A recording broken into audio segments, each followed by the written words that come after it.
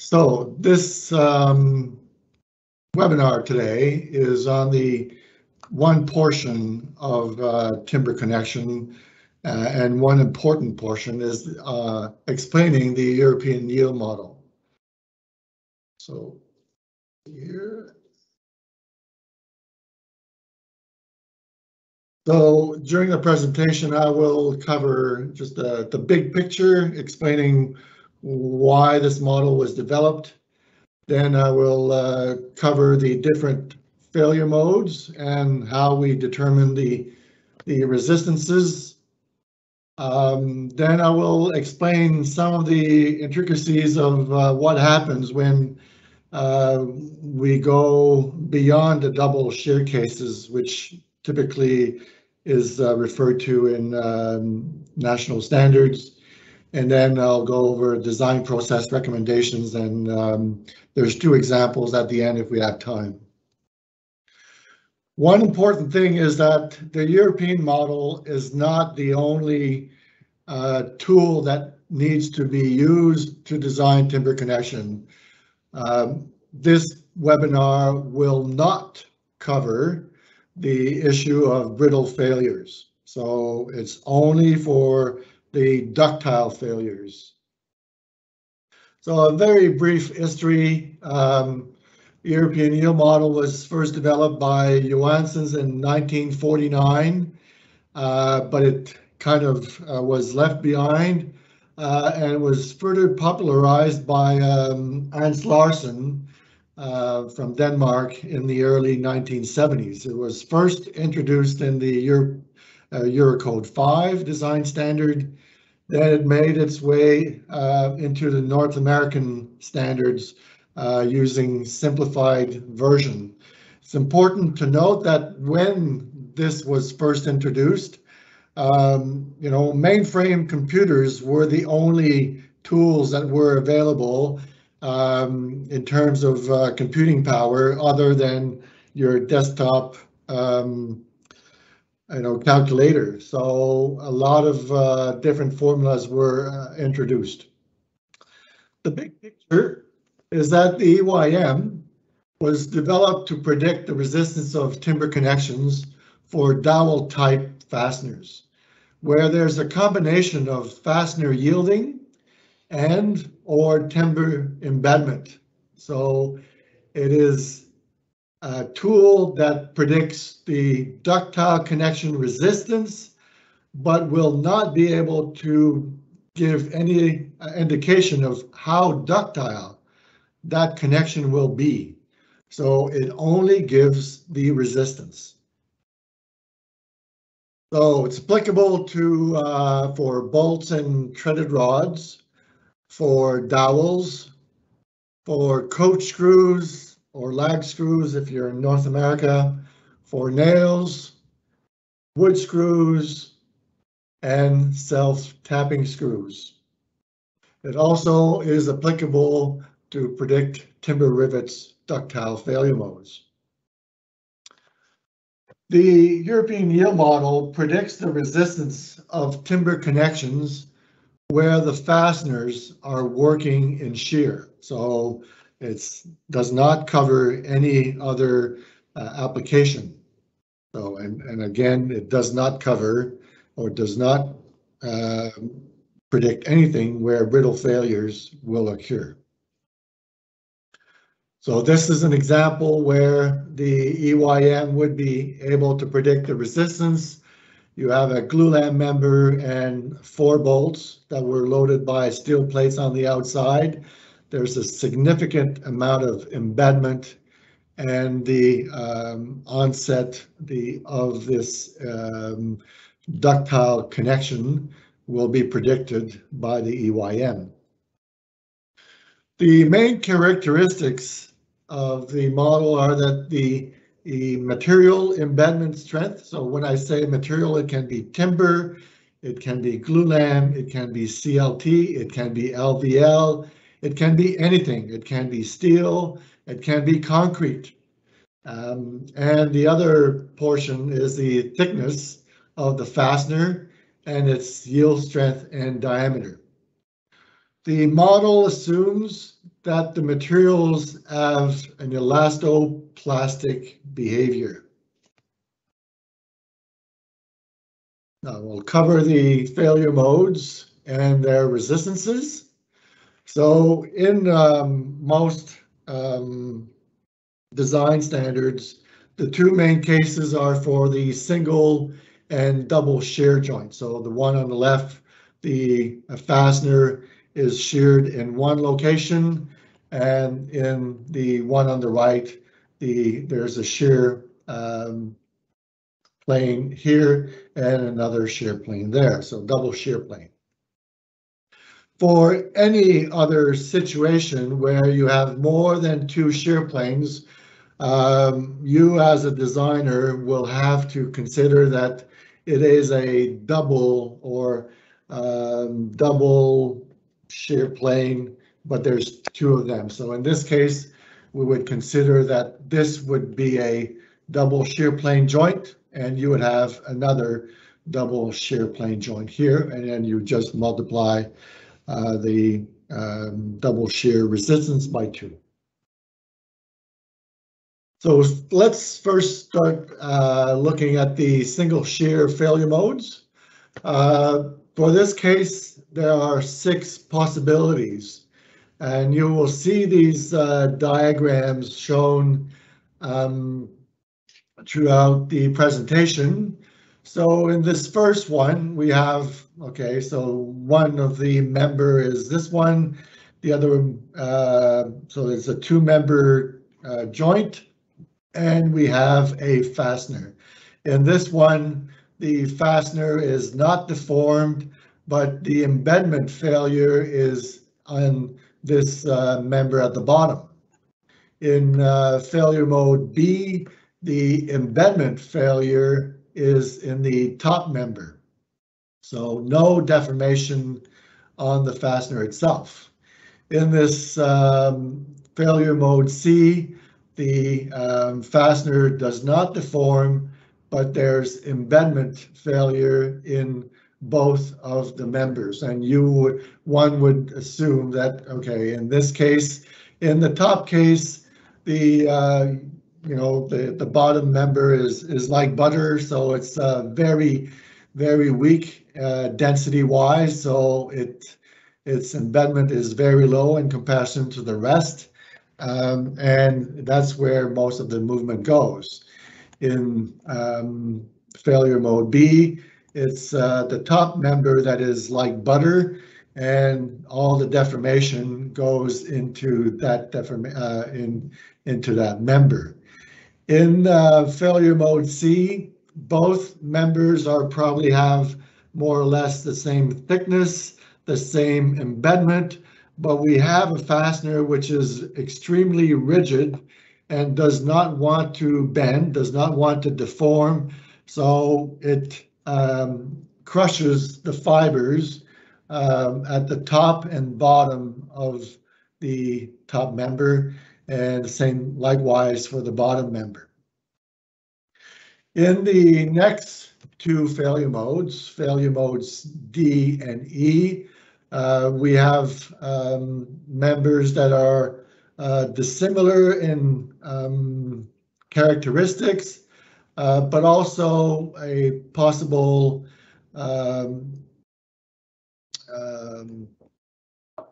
fastener which has a low resistance in comparison to the resistance of the top member. So in this one, we have a fastener that has deformed, so there is a plastic hinge in the fastener around the top member, and the failure mode E is a mirror image of the failure mode D, and the plastic hinge in the fastener is in the vicinity of the bottom member. In the last failure mode of the single shear cases, we have 2 plastic hinges. So in this case, we have a combination of embedment, so crushing of the timber fibers in the bottom of the top member, and crushing of the fibers in the top of the bottom member, and a plastic hinge at this location and a plastic hinge at that location. So two plastic hinges and combined with some embedment failure in the two members. In the single shear case, it doesn't matter which you define as member one or member two. And you will see in the equations that you have the embedment for member one and the thickness for member one. It doesn't matter because this will be all cut up. So these are mirror image of the two. This one covers for cases where the two characteristics of member one and two are taken into account. D and E are mirror images, so they will cover if you have two members that are the same, both will give you the same resistance, and the last one will cover the general case. So it does not matter which member, the top or the bottom, you define as member one or member two. For the double shear case, there are four failure modes. And the first two, there is embedment in the timber members only and no deformation in the fastener.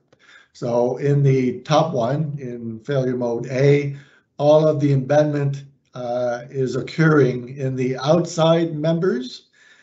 In failure mode B, all of the embedment or crushing of the fiber is occurring in the middle member. In member or failure C, there's two plastic hinges, so one at this location, the other one here, and there's combination of embedment failure in member C and member, the middle member, top and bottom, and also top and bottom of the exterior member.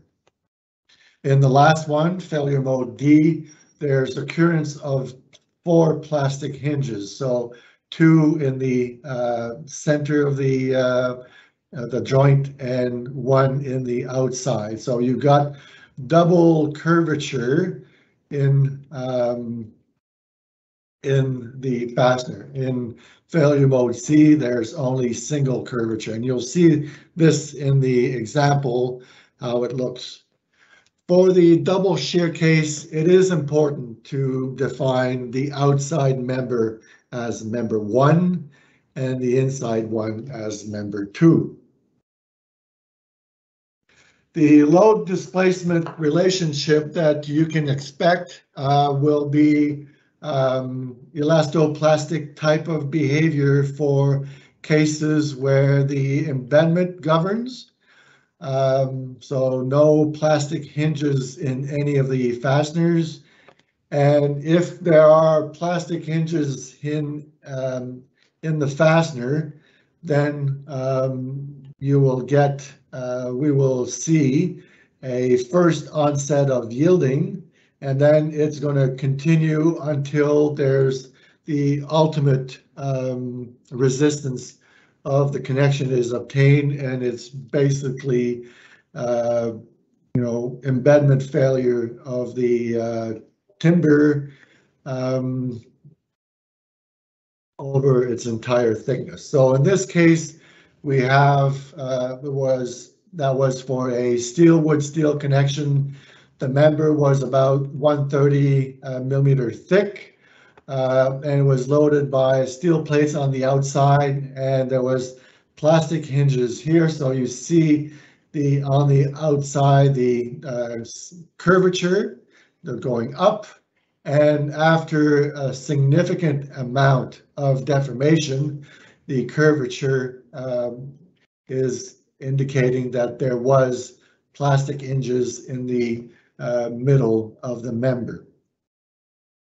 And you would see that type of behavior. So in this case, plastic hinges on the outside, very close to the steel plate, and then plastic hinges on the inside. And because there's been a significant amount of deformation in the order of 20-25 millimeter deformation, the entire thickness of the glulam member is developing embedment failure. In this case, it's a wood steel wood connection. We can see that there were plastic hinges very close to the steel plate, so curvature facing down. And because there were, again, significant amount of deformation, curvature going up for the outside timber members. So another one where we have 4 plastic hinges. So in terms of resistance prediction, what we do is we have our overall connection or joint resistance, which is given by the minimum yielding resistance of a single fastener. So this, the small n sub alpha y u is the resistance of one fastener yielding. And this has to be multiplied by the number of shear planes in the joint and the number of fastener in that joint. So this n sub alpha yu is for one fastener. For the single shear cases, the equations are shown on the right. So if you take the, in this case, we have the resistance as F sub 1 theta times the diameter of the fastener times the thickness of member 1. So if you see the diagram showing the embedment failure at the bottom member, it means that in this case, I've defined member 1 as my bottom member. So in this case, it's simply the resistance is equal to the embedment resistance in MPa times the diameter times the thickness. So it's sigma times A. So basically sigma equals P over A. We're just taking the basic pressure formula equals the resistance over the area, and we rearranged it. So in equation for failure mode B, it's the same thing. We have failure, embedment failure in the top member, member 2, times the bearing area, meaning the diameter of the fastener and the thickness of member 2. It's getting complicated quite fast as we go along for the other fasteners. I do not expect anyone to calculate these equations by hand. Everything used should be done using spreadsheets or MATLAB type of design tools. Once you have these tools developed, it is very fast to come up with the resistances. But I definitely do not expect people to do this by hand. It's too tedious and there's too much iteration involved. So in this one, we have the embedment of member 1, the thickness of member 1 and the diameter of the fastener, and then thickness of member 2, and so on. We don't see the embedment of member 2, and that's because it's disguised into this beta. Beta is the ratio of the embedment of 1 and 2, so it's going to come up later on where this definition comes up. Same thing for failure mode D. We have more or less the same F1 and T1 and D and beta that comes up, and in a different form, and one can see that for failure mode E, the equations is more or less in the same, except that we have T1 and T2. In this case, because there is the onset of plastic hinges, the My variable comes up, and this will take into account, the resistance of the fastener. In the last equation for failure mode F, we have the embedment of member 1, the diameter, and the resistance to plastic hinges and the beta. And you will note that I haven't talked about the term on the right, but for all of these cases, we have a potential increase in the left term, and this is the rope effect. So I'll explain the rope effect a bit further down the road. For the double shear, we have our 4 equations, and again for the top 2, where embedment of the timber material is the only consideration, we have F1 times the area, so bearing area, the diameter times the thickness of the outside members. And in this case, we have the embedment of the middle member times the bearing area, and we divide by 2. And in this case, the reason why we divide by 2 is because we will multiply by NS equal to 2. There are 2 shear planes, and we just want to make sure that we consider the thickness, or the where we need to divide by 2 because we only have 1 member in this case.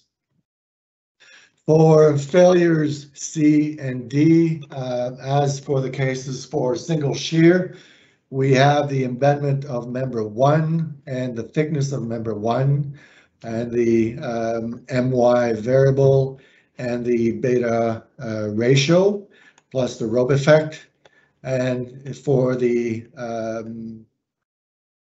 failure mode D with the 4 plastic hinges, something similar to the single shear case. And again, embedment of member 1, the diameter, and the fastener plastic hinge resistance. The resistance predictions of using these equations is quite reliable.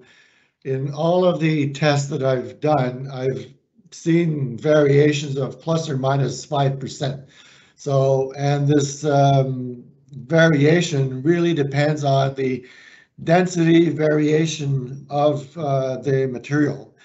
Usually the variability of the fastener is quite low. The diameter of the fastener is quite low. Possibly one thing to be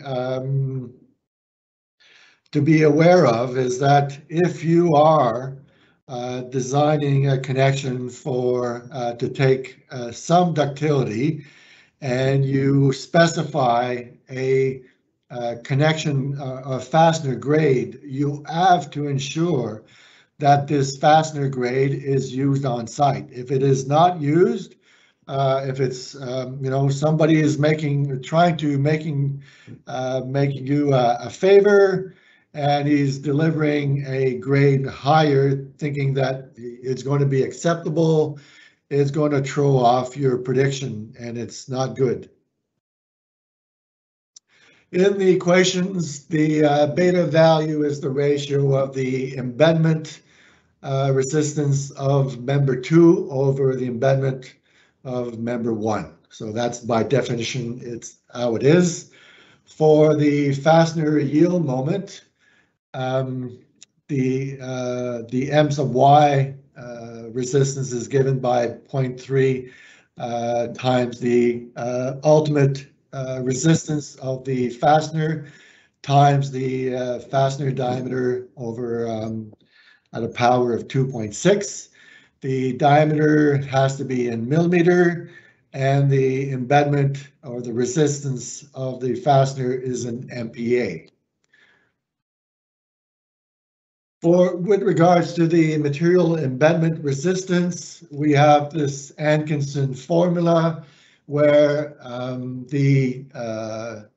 in a general presentation, you have F sub I comma theta. The I is either member 1 or member 2, and theta is for either your if it's your load, if your fastener is loading your member at a given angle.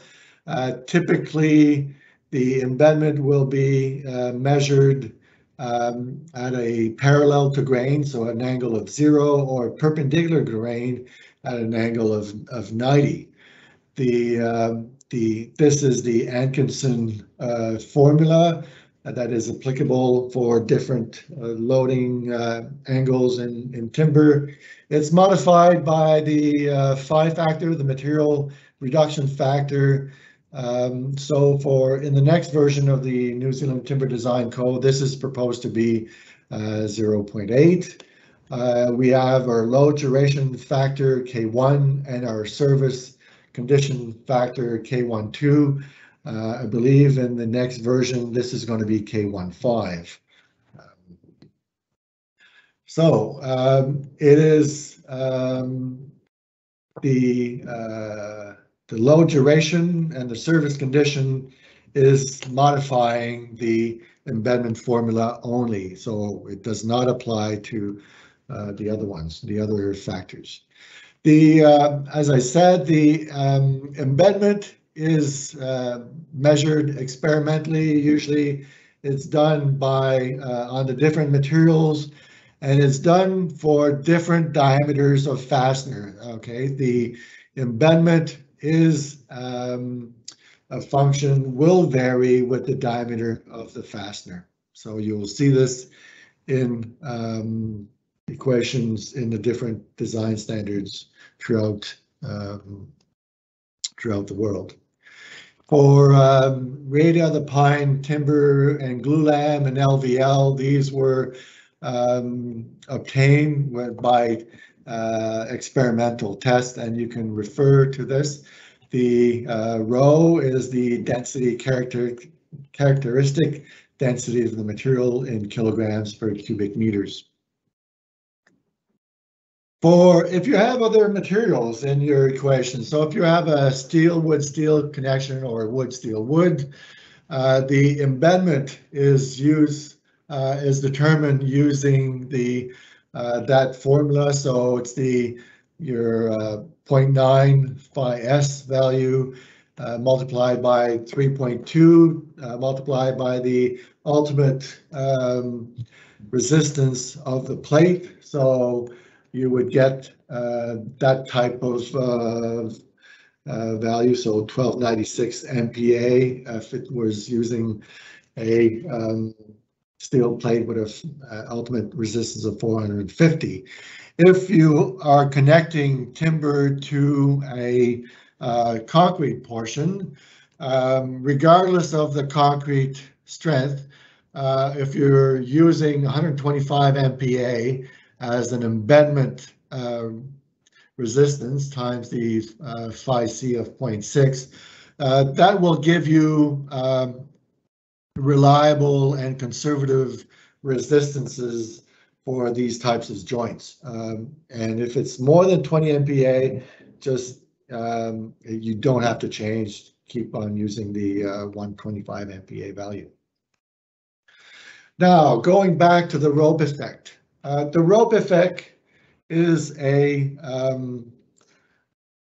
effect where if you have the onset of yielding as a result of a plastic hinge formation in the fastener, and you keep on deforming the joint, the resistance will grow just because at first the fastener has a certain length, it deforms, it wants to elongate. This elongation will bring the outside members together. There's going to be a component in the fastener that will increase the lateral resistance. So this rope effect is the minimum of either a portion of the left term of the EYM. So for the double shear case, I'm showing the case where you have 4 plastic hinges. The equation that was presented is showing like this, plus the rope effect. So depending on the type of fastener, you will be given a percentage of the left term. So this portion that you're allowed to have as the rope effect maximum value. The other component of this rope effect depends on the fastener tensile strength, and that can be the shank failure if you have a screw. It can be a pull-through if you have a wood connection with screws, or if you have a bolted connection with a wood connection. The bearing resistance under the washer is also one possible mode of failure that you need to consider. So this rope effect is the minimum of these 3 potential failures. But the design standard states, okay, depending on the type of fastener, there will be a maximum percentage that this value is given. Typically for bolted connection, this is 25%. The rope effect is only available if there's a deformation in the fastener. So that's why you don't see it in failure modes A and B for the double shear, because there is no elongation of the fastener. Also, there's no rope effect for dowels, because the dowels, there are no restrictions at the end of the dowels. So moving on, for thickness deformation, if you have a single shear, and you involve the embedment of the entire thickness of your member, simply for the first case, your T1 and your T2, and your double shear case, your T1 for the outside member and your T2. If you have a wood member, wood connection, again, fairly simple. If you start being architecturally savvy and you embed the bolt or fastener head into the thickness of the member, then your embedment is reduced, and you have to account for this in your calculation. If your dowel does not extend to the outside of your member, you have to take that into account and use T1 as the portion of the dowel which is embedding or pushing on the timber member. In the case where you have a 2 knife plates inserted in a timber member, you have to position these plates so that you have your T1A and your T1B more or less equivalent. Otherwise, you will have to use the minimum of the 2. So there's a bit of a judgment call here to do. If you look at this example, the knife plates were inserted more or less at thirds of the thickness, and the dowels were extended to the outside, meaning that we have 2 double shear joints, but the T1 outside is greater than the T1 inside. So that's not it's not an optimal positioning of these 2 knife plates. in this case. So it would have been preferable to have it more on the outside. Also, beware of the issue with dowels and yielding failure mode. So if you have the case on the right where there's only dowels, after a certain amount of deformation, there's going to be an outside loading component that will force the members to split, and you could have premature failure of your joint. So that's why you will see in a lot of dowel joints the use of bolts as well, just to prevent the splitting of the member.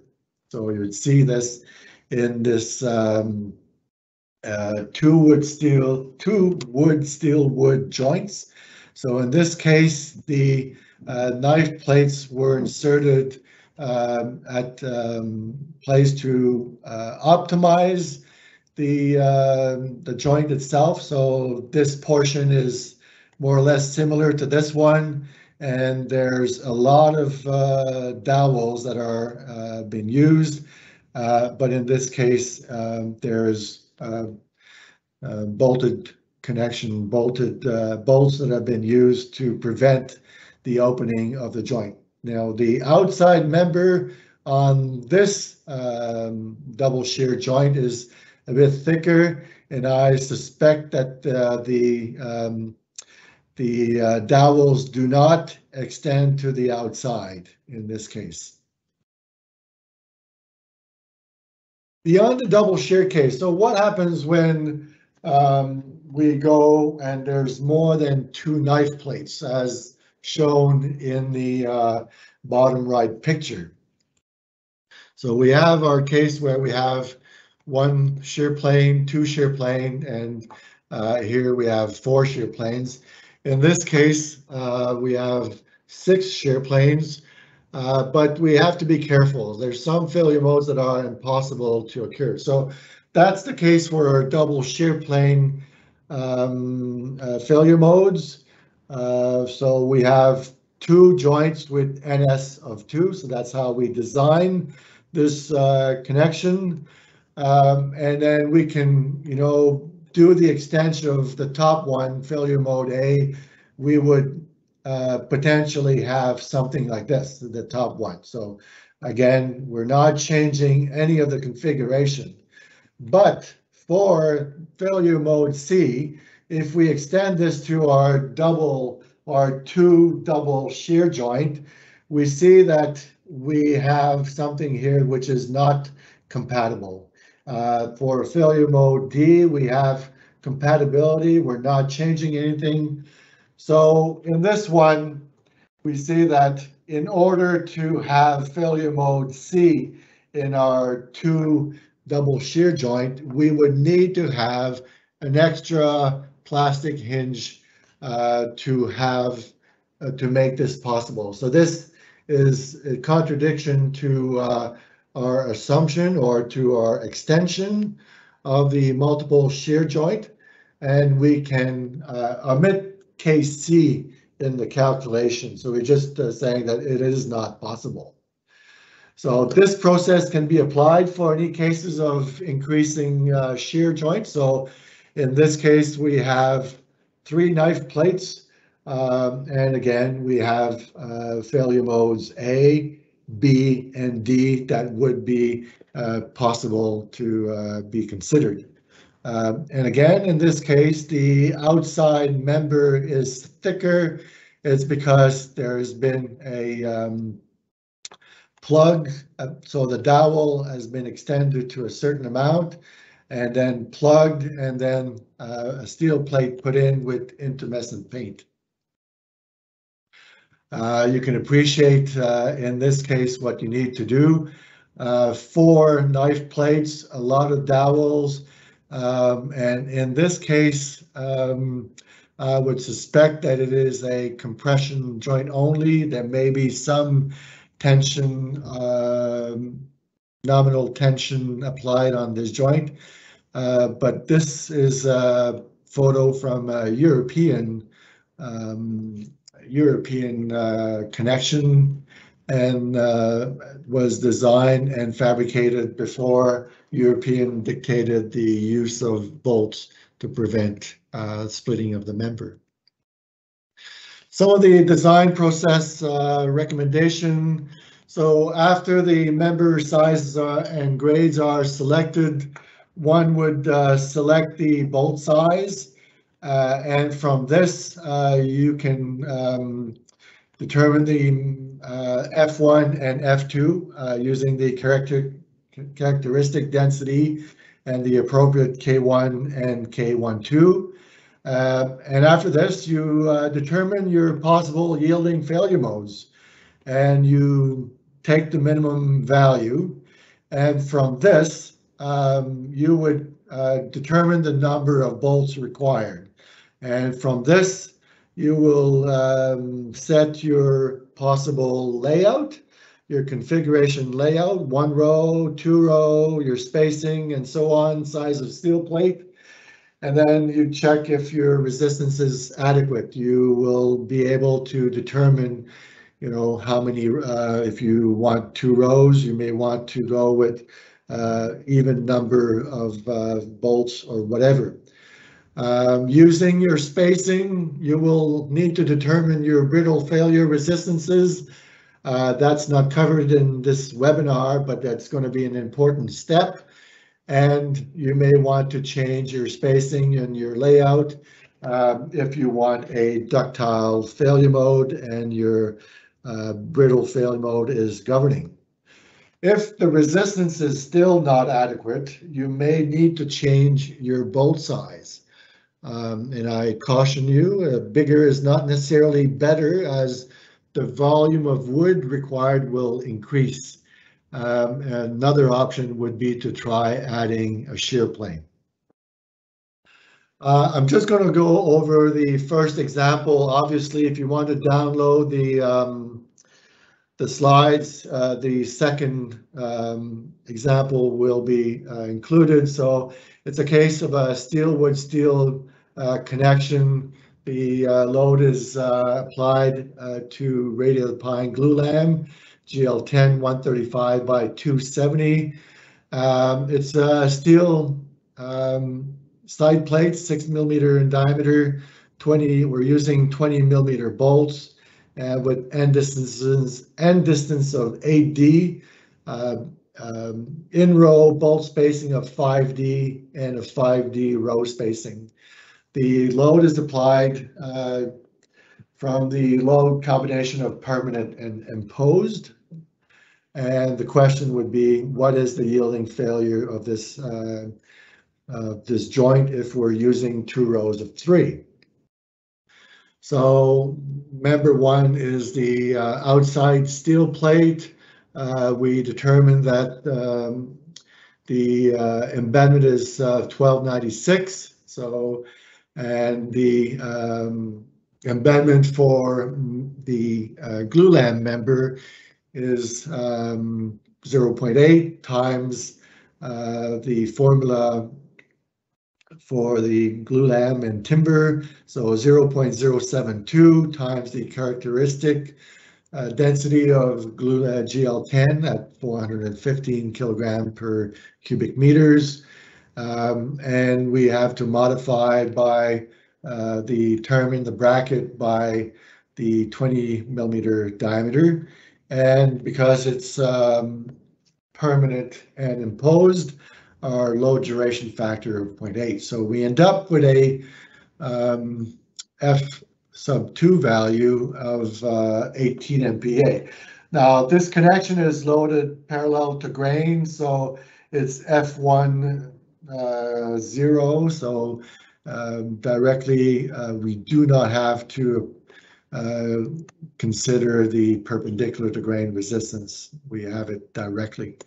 Our beta value is by definition F2 over F1, so 0.0139, and our M sub Y with our diameter and fastener characteristics is 289,640 Newton millimeters.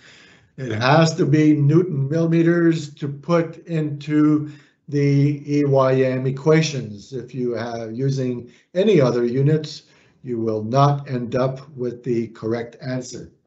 The first failure we consider for the embedment of the bolt in the steel plate, we get 155.5 kilonewton per shear plane.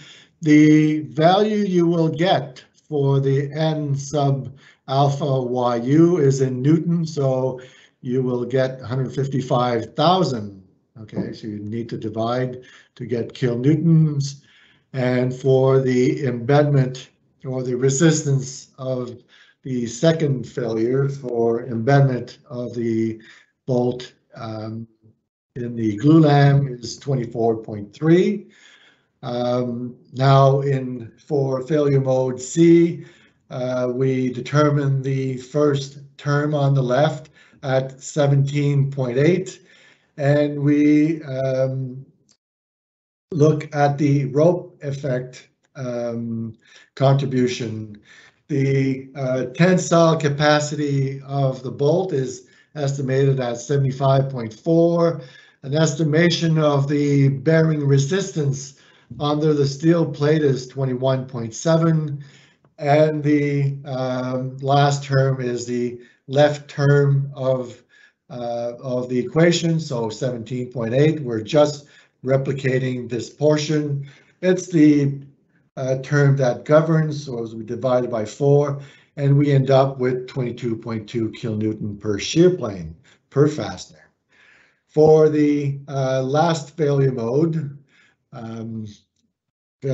D, we do the same thing, so we end up with a 20.3 kilonewton, and again the same 3 components.